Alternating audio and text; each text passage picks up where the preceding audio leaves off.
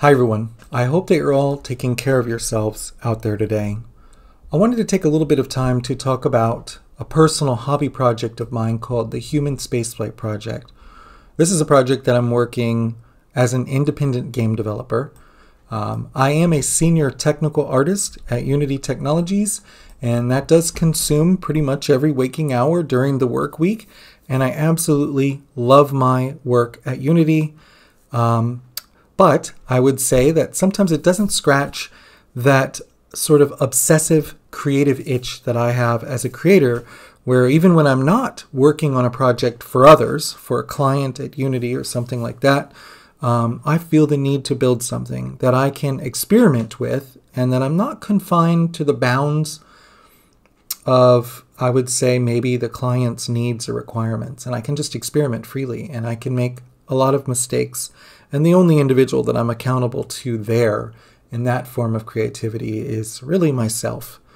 So the Human Spaceflight Project, where this came from was really my time at NASA a couple of years ago. I was a developer at NASA, and I was at the height of my passion for space travel and space and just inspired by the idea of transcending the boundaries of Earth and sort of everything that goes on here.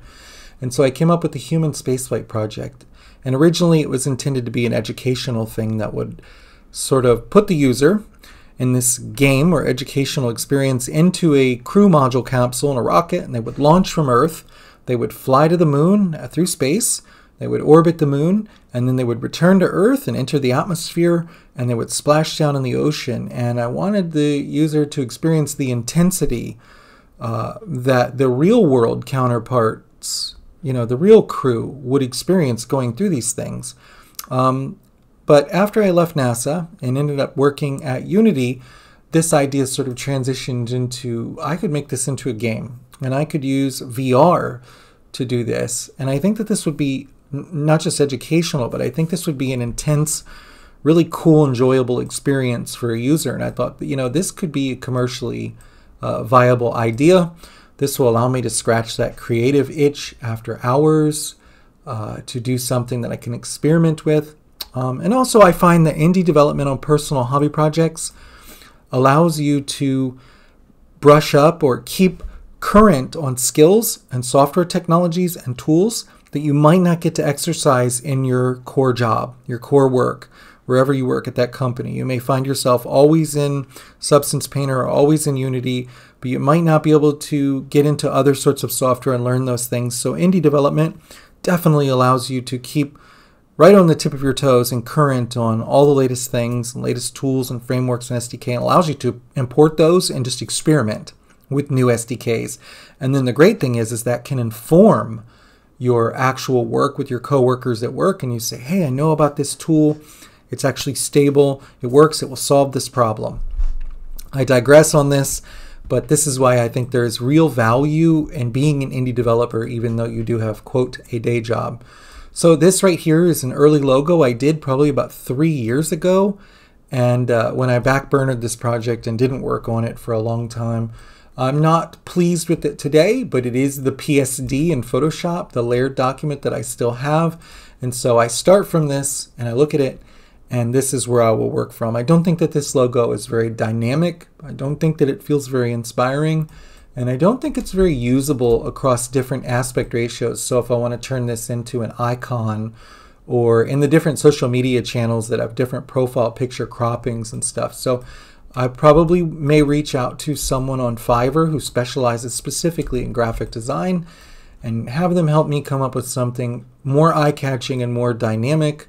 And I'll explain what inspired this project to them, and hopefully that will help guide and inform their artwork.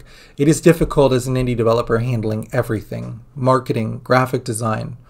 I build the websites because I'm also a web developer. So doing CSS and HTML and building a responsive website, building the game, doing all the audio, code, and art. Luckily, there are a few things that can help you out with this.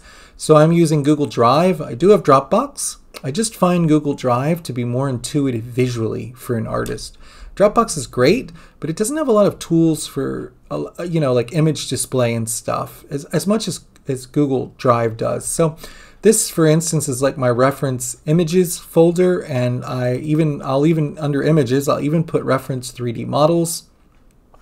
So reference 3D models is an interesting one, so that everything is accurate to real world scale and accurate to basically what NASA's real world metrics. My project is leaning on the, I want to represent the Orion capsule crew module, which is this silver and white looking thing here. This is what the crew will travel to the moon and back from and re-enter in.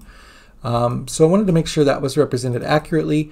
And then the rocket that they will fly up on is the SLS, or Space Launch System. And it has some boosters on the side and a core stage, and that little capsule is up in here.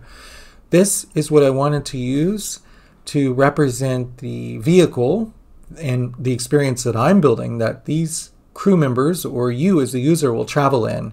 I want this to just look exactly like the real world. Luckily, NASA has a 3D model resources. So if you just Google NASA 3D models or NASA 3D resources, they have a ton of reference and open source 3D models that you can reference to build your own meshes. So, which is really great. Some of them are textured. Some of them are very old, but again, they work really well. We look here, some of this stuff is added in, like some of the stuff I'm referencing was added back in 2011, 10. This was added in 2016. So again, it's just a reference. It's a good starting point for spatial distances, scale, stuff like that. So I love using Google Drive for the ability to go through these references and have them synced across all my devices. If I'm on my other laptop, I'm able to also go on that, and Google Drive just works. It just works. It's all shared. This is the interior of the capsule. It holds a crew of, I think, like 4 in there. It's very cramped. I do have specific reference to the interior of the capsule because I'm going to need to build that out. It is a really tight space in there for these folks that do have to travel. But I think that this could make for a very interesting VR experience, especially with all these interactive cockpit panels and things like that. That you can use to control the spacecraft. So NASA 3D models, really great resource. I am using Trello to track all of my tasks. Let's see if I zoom in here. I have a backlog. So I'm trying to use agile development for this, and I have my current tasks and I've completed. Honestly, I can move clouds over probably. I'm not updating this enough. But you see I need to build the interior cockpit for Orion, the crew module. I need to finish the SLS core stage model. I've got clouds added. I'm going to show those. All the things I need to do. I'm also using Git through a GitHub repo to store my project. I would recommend, even as an indie developer, to always use a repo. Whether you're using Unity's built-in cloud storage, which they do offer in the editor as a service, and there is a free tier, I do believe. Don't quote me if I'm wrong. So there's source control there. Basically, just try to use source control. Whether that's through a free tier Amazon server and using something like Tortoise SVN or Perforce, I find Git to be pretty easy for me with large file system set up on it, so that LFS, so that you can do a git attributes file here, and it can store these really large FBX files that get to be really big, and it can store the 3ds Max files in a very small file size. I think I pay $5 a month to Git here for my repositories, and I have 22 repositories, and they're not, almost all of these are not forks of other repositories. Some of them are, but a lot of them are my own projects. It's a really good space to not just store the version control of your project, which you're absolutely going to want. And this goes back to that nature of experimental dev. As an indie developer, you're willing to throw in a new SDK that's unproven, or a bit of code that you're not sure is going to work with this version of the editor or something. You're going to break things. You're going to want to be able to roll back to a known stable version of your project, and that's where source control will save your rear. But it's also a good spot in the README to sort of link to your Google Drive, to your Trello, to all of your other pages. Obviously, I have a link that's broken there. So it's good for that too. So to show off a goodie here is this Matcap shader. are these Matcap textures. So this is a VR project, so it's basically Android mobile VR is what I'm doing. I want this to work without a cable, so you can do this anywhere in your home, wherever you are.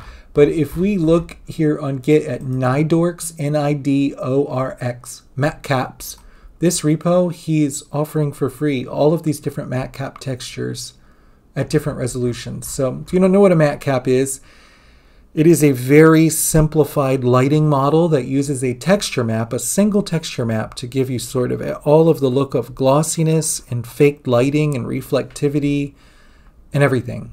And you can have transparency on it for glass. You can apply normal maps to it for a bumpy surface. But the value in it is a Matcap doesn't use real-time lighting. Generally it can, but it doesn't generally. And so this simplified lighting model is super fast and optimal on mobile, especially on Android. If we look at this image here, we can see we have a whole lot of things going on here. We have what looks like a gloss. It's faked in the texture. We have specularity semblance here, diffuse color, everything. The great thing about Matcaps too is you can send them in as a grayscale. This is sending in a color, and then you can just mult over a color. So you can change the color, but it does great at like metallics, glass, dielectrics. This is just a sample of some of the shading effects. You can even get like some X-ray looking effects too, but you can get like creepy horror underlighting and backlighting. But I think for painted steel and things like that, for metals, for glossy surfaces and metallics, this is going to work great with the type of assets that I'm going to be building out. This is going to be ideal, and it's going to run really well on mobile. So I would definitely take a look. Like, look at this. It looks so cool. It looks like it almost looks like there's a reflection probe or real-time reflections going on, but it's all fakery. Right? It's all just from a texture map, a Matcap. That kind of trickery is awesome. So I would suggest looking at this, Nidorx Matcaps. Now, these are the textures. If you want shaders that use these Matcap textures, excuse me, Gene Moreno's free Matcap shaders here in the Unity Asset Store are absolutely great. He even has some that, like, in Matcaps you can do toon shading, so it doesn't have to be sort of a realistic type of shading. It can be very stylized, but yeah, it works great for metals. He even has one where it can look like I said, an X-ray. So free Matcap shaders on the Unity Asset Store, and then of course that repo I was looking at. So that's how I'm doing source control. That's how I'm tracking my tasks. I've shown you the logo, I'm pretty certain, that I made. We dive into what I have in the Unity project. This is the scene that I have right now. These are the assets that I'm going to want to use those Matcap shaders on. So in my scene, I have the mobile launcher. It is not textured at this moment, so I do need to get it into Substance Painter and bake out some procedural maps on that and get it textured to where it looks really nice.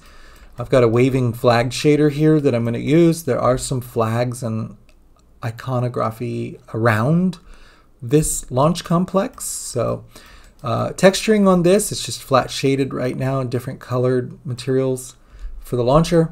And then of course this SLS core rocket stage and boosters. It's not done. It doesn't have the tip here at the top at all. The egress, I believe, the egress system up top, it's missing a lot of details, but this has been rebuilt by me in 3ds Max using the 3D meshes that are provided by NASA. And they're extremely high resolution meshes for this SLS rocket. They're not usable in VR, so you can really just use them as a reference, but you have to build your own VR optimized assets over top of it. So I'm building, this is a brand new mesh that I'm building over top of it, and it's been built by me, and it's been reduced and simplified all over. The mesh that they serve up on NASA's website almost looks like scan data of this rocket, dare I say, but it may have just been smoothed over and over and over again for an offline render, which is probably the case. So this is real world scale. This little guy here is about 5 foot 10 inches. I made him a little shorter than a typical 6 foot tall male because I want to account for a female height too. So a female may be 5'4" or 5'6", and a man may be 6 foot. And I think that 510 is a good average between that to make sure everything's, that I do build up custom, not using reference assets, is built around that sort of average scale. If you look at the sky, you do get a sense of how absolutely massive this Space Launch System rocket is. It is absolutely off the charts massive. So he's sort of my ground truth in making sure there's sanity in the scale. The sky dome in the background is just a, I'm looking for, the sky dome in the back is just a sphere with the normals inverted to only show on the inside. It's really low poly, and it is using a shader graph that I built the other day. I wanted to replicate the look of the procedural Unity sky dome, but I didn't want the overhead for mobile VR of that on an Android platform. So with like procedural sun inside of it and everything, all of the extra calculations it's doing, this is literally just a two gradients being lerped between a set of colors, and then the ability to sort of just using a power node just to sort of increase that lerp or decrease the intensity of that, so that I can sort of increase cause atmospheric effects, which looks really convincing. And also wanted the ability to just be able to customize this and not be limited by Unity's procedural skybox, and be able to, if this is a night scene, exterior scene, I want to be able to have stars and stuff, and maybe a moon instead. So I have the full control in this shader graph now of adding those features. Be a little more difficult with the procedural sky. These clouds are just Shuriken particles. Normally I love VFX graph, and I work with that through work at Unity, and I prefer that because everything's on the GPU and it's highly optimized and fast for millions of particles. But there were a couple logical reasons for going with Shuriken, in that I don't need a million particles for this mobile VR thing for the clouds. I just need enough clouds for it to be convincing to be a sky. When I did my first test with Shuriken here and I looked through my game view and I built the APK and tested on the headset, they looked great. They look like real clouds to me in the headset, because in the VR headset, the Quest 2 headset, you lose a lot of detail. You lose a lot of resolution and granularity at the pixel level. And so even this detail I see in the editor is lost in the headset. So I thought, well, VFX graph is going to be definitely overkill for just the few clouds that I need to pull off a convincing effect. And plus they looked good in the headset. Just adding a normal map into the particle effect and adding a little bit of fake backscattering using the emission baked in the normal map gave it depth, and it gave the backsides of them enough lighting to where they didn't look completely unnatural. And again, it's a custom shader, so I can go in there, and I do think I want to add maybe some fake transmission through the backside. These do respond to the directional light. And the other decision-making reason is I did some due diligence looking on the forums and Unity answers at VFX graphs, any issues or performance things with the Quest 2 headset specifically in that GPU, and there were some issues. And in URP, VFX graph is still officially in experimental stage. So because of the risk and the long-term consideration of how long I may be working on this, I stuck with Shuriken. If I select every particle in here, and let me reset my viewport, something due to the recording. And by the way, the layout that I use is over here, it's tall, and then I will go with single column over here. Yeah, okay, we fixed that. I'll hide some of these little helpers, but that is the layout that I prefer to use, and I just switch between game view and scene view. So going back here, if I select all of these particles, which I have selected, we see here in our little debugger, we only have 570 particles.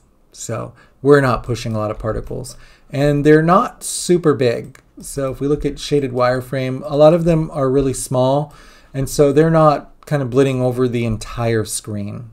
And I've kind of sparsely populated them just to enough to sell the effect that it is a mildly cloudy sky, but mostly a sunny day, and prevent these sort of overdraw or fill rate issues It is against a fully opaque solid background here with the sky.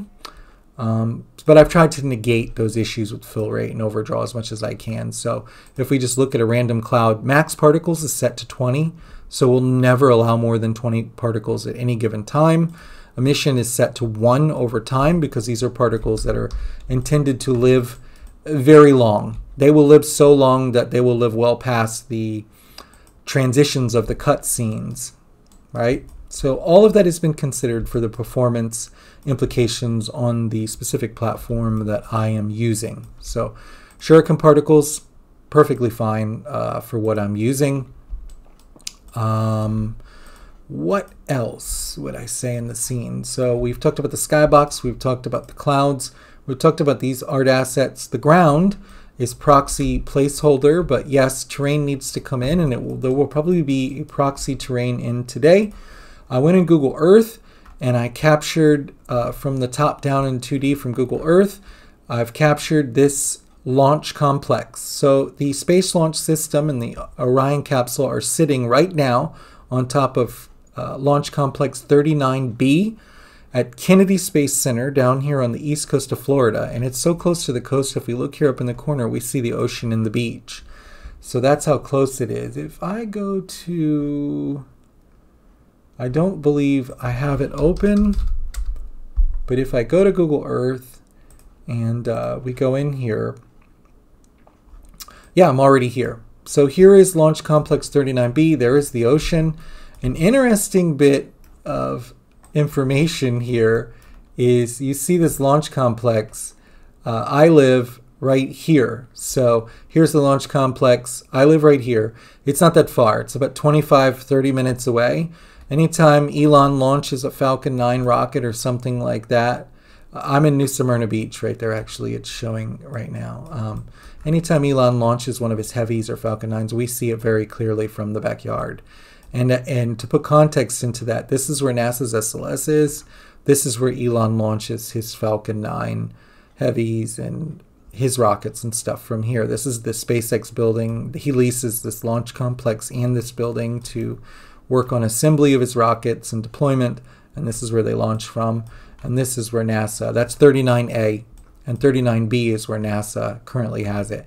So this is where I've captured that imagery, and this is where I've also used the distance tools in here to sort of capture, if we use this little distance tool here to capture these known distances across this terrain. So I'm able to mark this off and get sort of a spatial reference. So once I get this in 3ds Max on a plane, at the exact resolution of this image, and the plane matches the resolution of that image, then I will scale it up to a reference object that is 890 meters wide. And once I match that, then all of the other scales should ideally line into place, assuming that the sort of orthographic projection of this capture is close enough. Obviously it's a little off because we see the satellite.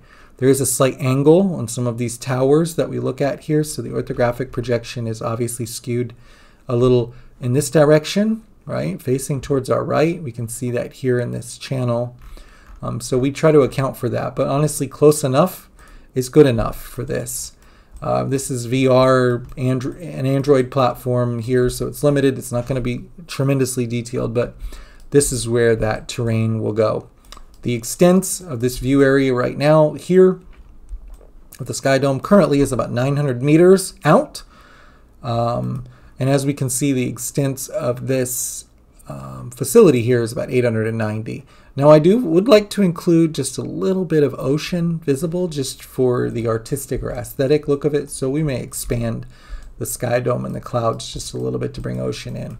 This scene is really primarily going to be intended for a cutscene, so it's not going to be interactive for the VR user, only in the respect that the user will be able to swivel their head and kind of look around and marvel at what happens, and then look up as this rocket lifts off and the sequence happens.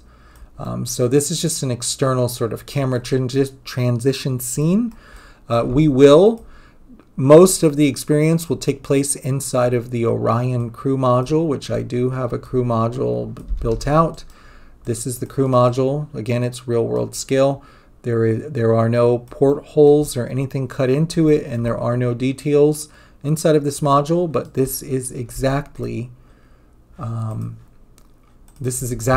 interior, this interior here in the capsule that you will spend most of your experience in VR doing. So the camera will transition from the interior and you having an interactive mode with everything inside of this capsule and sort of that freedom to move around inside of there where you can, but it will also transition to these sort of static positioned cameras outside.